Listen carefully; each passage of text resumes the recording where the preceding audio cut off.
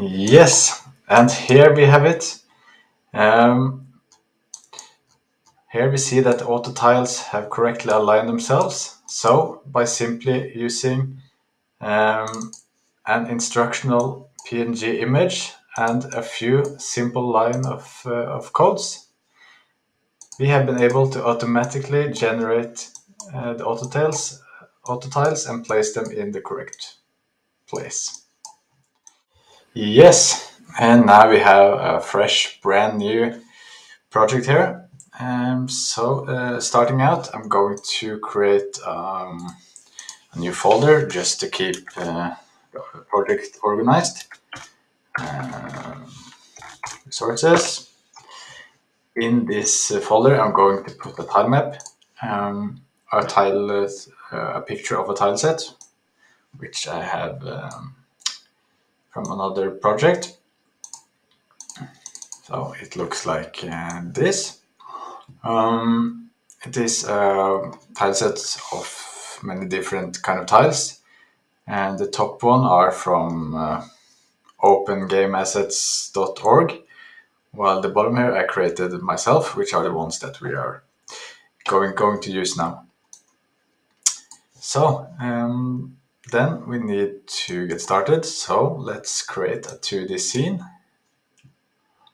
right there and create a new node. So we need a tile map. Yes. The tile map need a tile set. So let's create a new tile set and save. So we can just call it whatever. Yes, and just take the tile set picture and just drag it down. Would you like to automatically create tiles in the atlas? Yes. So now it automatically finds out where each tile is going to be. See? So if we were going to do this manually, we could do that. Go by tile set, click on the one you want, and just place them. Now, this is not what we want. We want it, first of all, we want it automatically and by code. So step one is to create some rules by using the auto tile function, which define what tile fits next to what. So let's go on the tile set, and we need to define terrains. So let's create a terrain set. These are the matching rules. So I use match corner and sides. So we can have one that we call grass, or you can call it ground actually. And this is just the color we will be using to mark the tile set with. So I advise to use something that's very different from the tiles that we're actually going to mark. So we get a nice contrast, so it's easy to work with. It's not going to be visible in game, so don't think about that at all. Take another element. Let's call it C. Take the green. That will go nice against the blue, or orange actually. Orange. All right.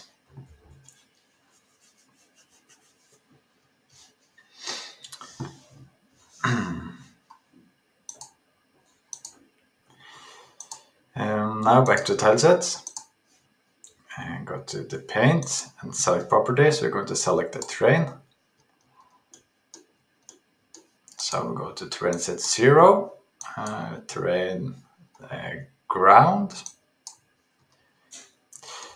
So first also we need to click on just mark them so they get lighted up, just to show that these are the tiles we're going to work with.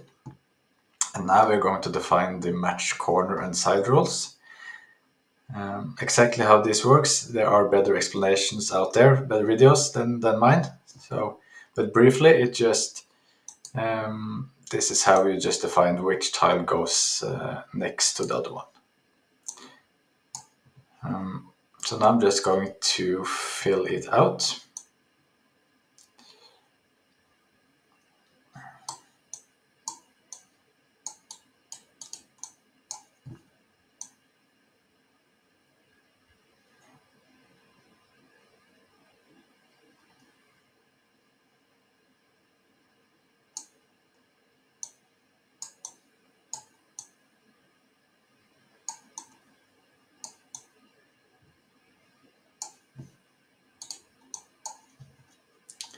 Like so.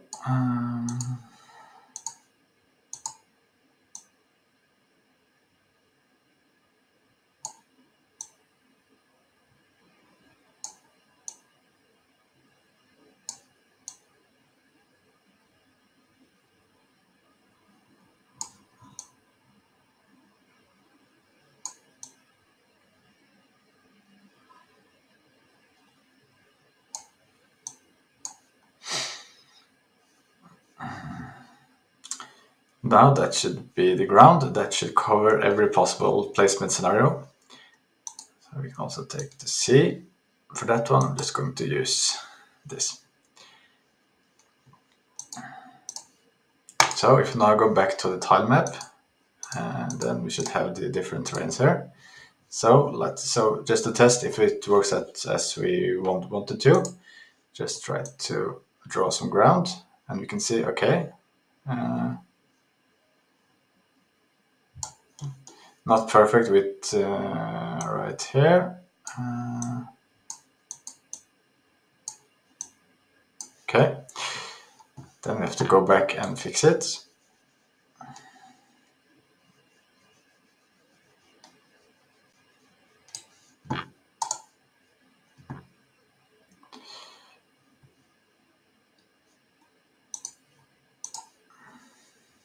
Okay, that was the ground. Now we have it. I think that was the cause of it. Let's go back and check.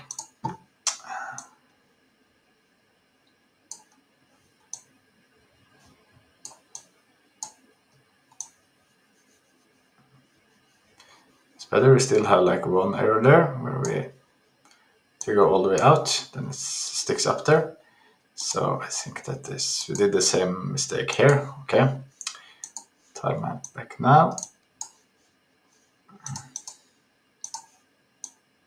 Yeah. See, now it works. And we didn't define any rules for the sea, just like one tile, so it is what it is. All right, now that we have the tile map in place, we need to create some instructions for Godot. Let's create the instructional image for the auto tiles. So for this, you can use any graphical software you want. I choose to use Krita, which is open source. So it kind of fits like the whole Godot team with excellent open source software. So I'm just going to create a new image. So 400 by 400 pixels. I'll take a background. Let's see. Let's take the...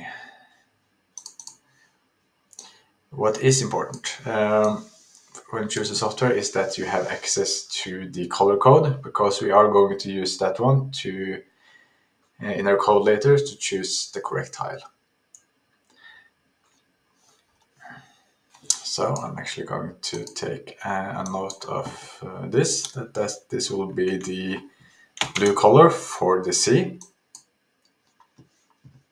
So back in Godot, just create a new script. Keep the top here like a little cheat sheet. Right.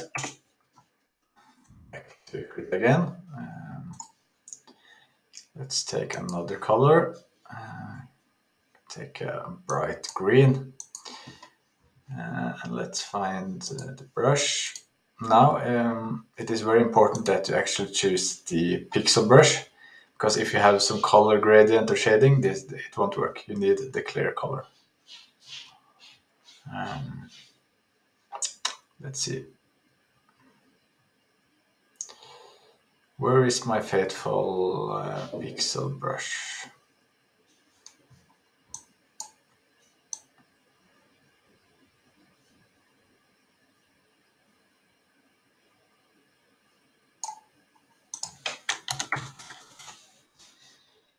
Let's take it on.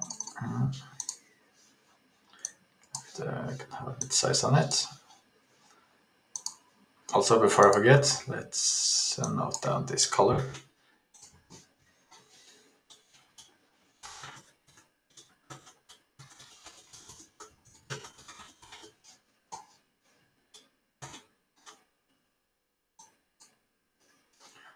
Okay, just control to save it. So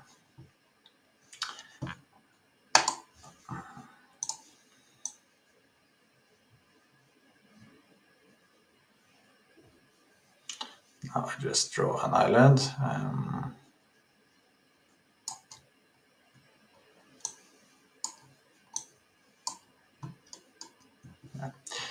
We could also maybe have like a little lake in the middle here. Also, I think a little river will be nice. So, like a river like this, with a bit bigger actually. Oh.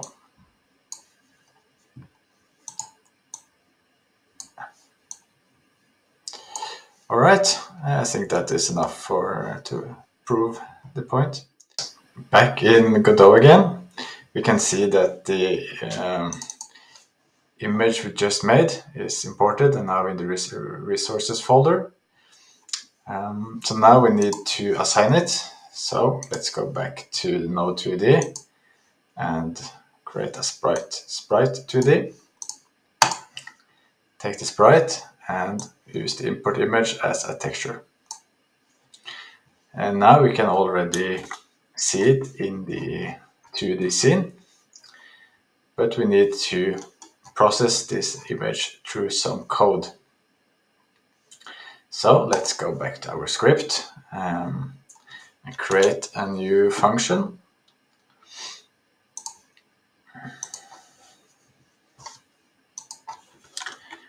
The function will be called, call it load terrain.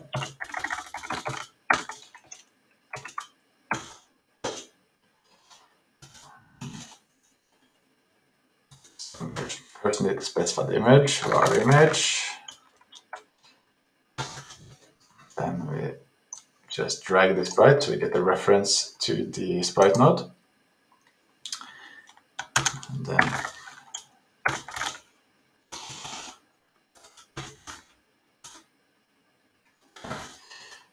the picture, and then need to get the image. So, and then we're going to create a dictionary, and the dictionary is going to hold and use the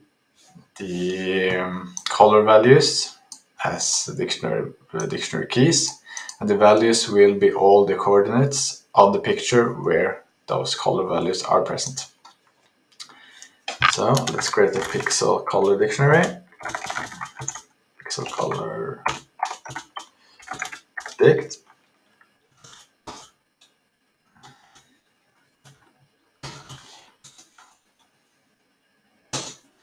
So, and now we need to loop through this whole picture. So we create a for loop.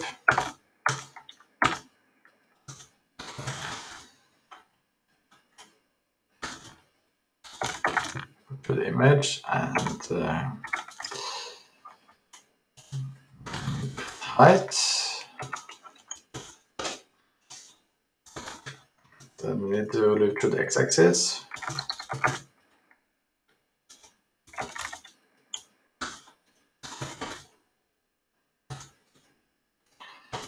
Get width. Okay. The variable for the pixel color.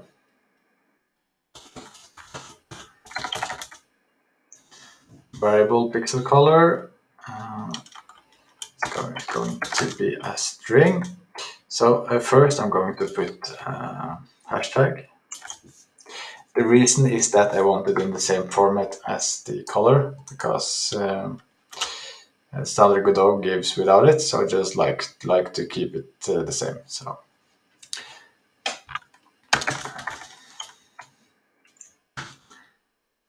image dot get pixel at the coordinates int coordinate x and y and to HTML false. Now this will give us the pixel color at the coordinate in the format that we want. So now we're going to put that value in the dictionary. But first we need to check if it's already there. So we just create if.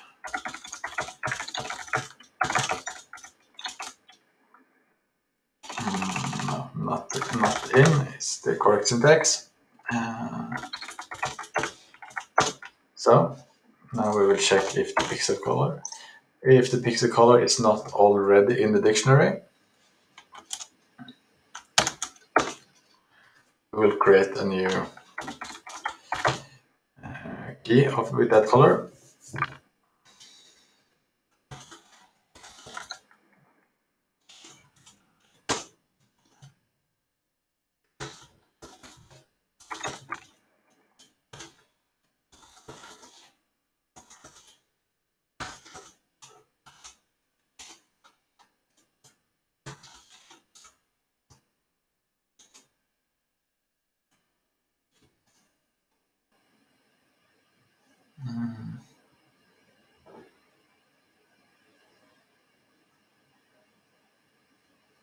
Oh yeah, of course. That. And if it already is, we will just append it to the end of the already existing.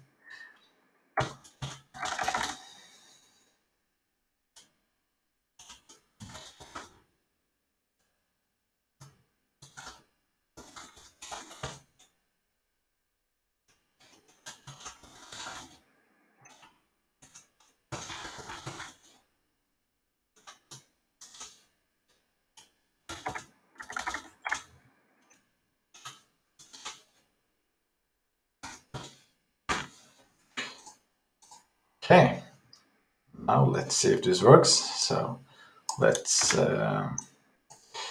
this function inside the ready function, so it will launch as soon as we launch the script. As a control, let's just print the dictionary just to see.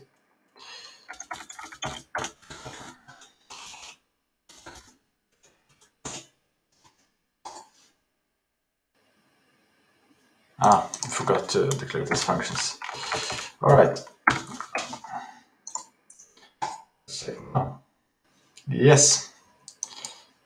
So, not like easy to see what it is, but this is all the coordinates for. Yeah, so you can see this is the key for C. So there's C in pixel at coordinate 1, 1, and no, 0, 0, and 1, 0, and 2, 0, and so on. Yes. So now that we see that this works, then let's try to use it for the terrain. Okay, now let's use that dictionary to assign the tiles to the tile map. So I'm going to still use the same load terrain function that we created. So I'm going to drag myself a reference to the tile map. So I'm going to use a function called set cells terrain connect.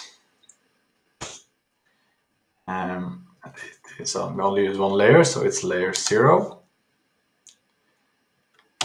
And the location we find in our dictionary. So Let's just copy it, pixel color dictionary. And we need to define now which key to feed in. So what kind of terrain will we start with? So let's start with the grass. So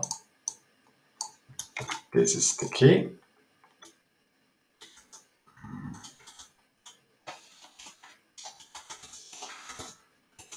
This is a string. Oh, key like this. Just put it on the back there, so we remember what kind of tile we want to assign.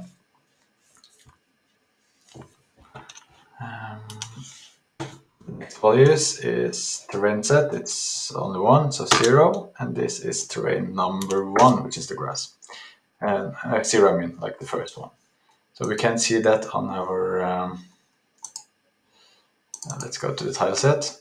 So the first one is number 0 and then number 1, which is the C.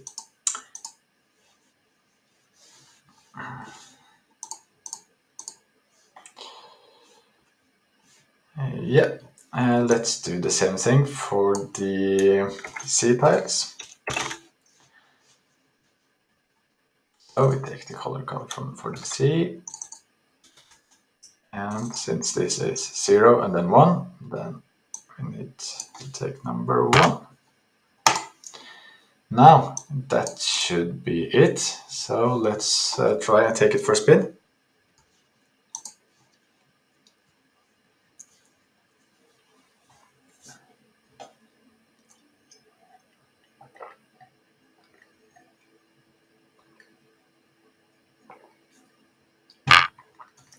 Okay, we see that some C tiles are there. We don't yet see anything with the grass, so I just need to take in a camera so we can see it from further away. So let's do that. Then the camera 2D. Also, I want to actually. After this is run, we don't need that the tile map anymore, so we can remove it. Okay. It's the sprite we want to get rid of. Yes, and to be able to properly look around the tile map after launched, I just added a quick script to make a simple top-down 2D camera. So if you want to sim, just the code is right here. So it's simple for zoom in and out, and also so you can drag it around by holding the mouse key and drag the camera around. So let's now check what we got.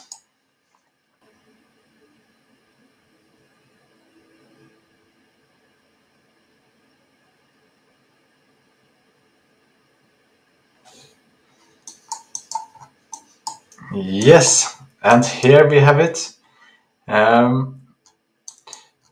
Here we see that auto tiles have correctly aligned themselves. So by simply using an instructional PNG image and a few simple line of codes, we have been able to automatically generate the auto tiles and place them in the correct place. Yes. If you like this tutorial, then please like and subscribe. If not, then please tell me what I can do better. And for all of you, have a nice day and thank you for watching. Bye.